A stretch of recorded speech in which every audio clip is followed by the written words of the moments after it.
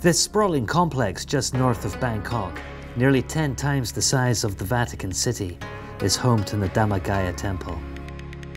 The temple claims some 3 million followers worldwide. Many of them gather here each weekend to pray, meditate and make donations.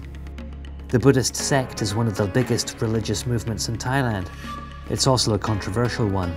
The country's military junta calls it a threat to national security, and its charismatic founder, Dhammakaya, is now considered a fugitive from justice.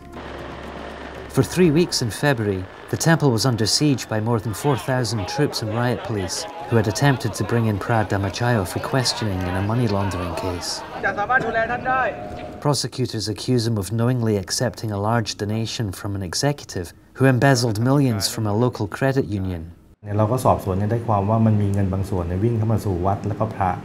Temple monks deny any wrongdoing and said they raised funds to replace the stolen money when they learned where it came from. But people familiar with the junta's thinking say there is more at stake than apprehending the temple's leader, who has not been found. For Thailand's conservative generals, the popularity of the Dhammakaya Temple is the biggest challenge to the military since the coup that brought it to power in 2014.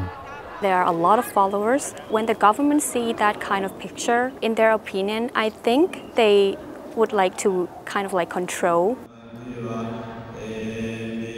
They also see it as a symptom of the social changes unleashed by Asia's decades-long economic boom. Buddhist scholars say Dhammakaya has rebooted Buddhism to appeal to the growing urban middle classes who have found it difficult to connect with religion.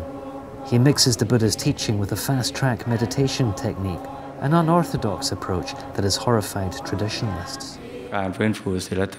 His followers, who call him Luang Po, or Venerable Monk, believe he offers a gateway to nirvana. Critics say the sect's emphasis on making large donations to the temple is a corruption of Buddhist values. The temple leadership says it is a form of generosity and a way of making merit, practiced in many temples. What is the goal of the Buddhist, which is to reach enlightenment? And to do so, we need to accumulate merit. So how much you want to accumulate is up to you. In another twist, the Thai military also says the temple has close ties to former Prime Minister Thaksin Shinawatra, who was ousted in an earlier military coup in 2006. The temple insists that it doesn't favour any political camp. Because we have a lot of followers, we have to remain more neutral than regular temple. It remains unclear what happens next. Investigators say Dhammakaya may have relied on a network of followers to find another place to lay low. Thailand's King Maha Vajiralongkorn recently stripped him of a royally granted title. The government wants him defrocked and has tried unsuccessfully to appoint a new abbot to run the temple. Some devotees say the campaign to clip the temple's wings is demoralizing, but they won't be deterred. Right now, we don't even see Luang Po. Where is he?